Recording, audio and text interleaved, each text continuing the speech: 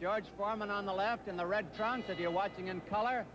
George Chuvalo in the blue trunks with the red boy jab, and it is a hard left jab that Foreman has. It just got in there. And again.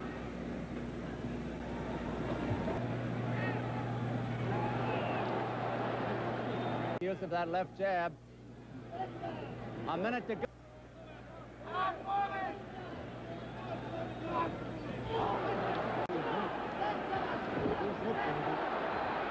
Good right hand by Chuvalo.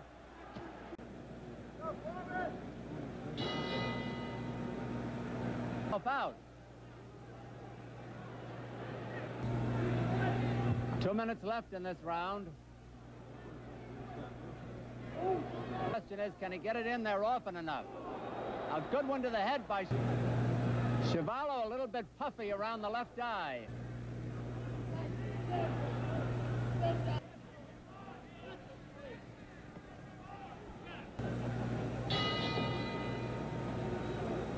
Round 3 at Madison Square Garden.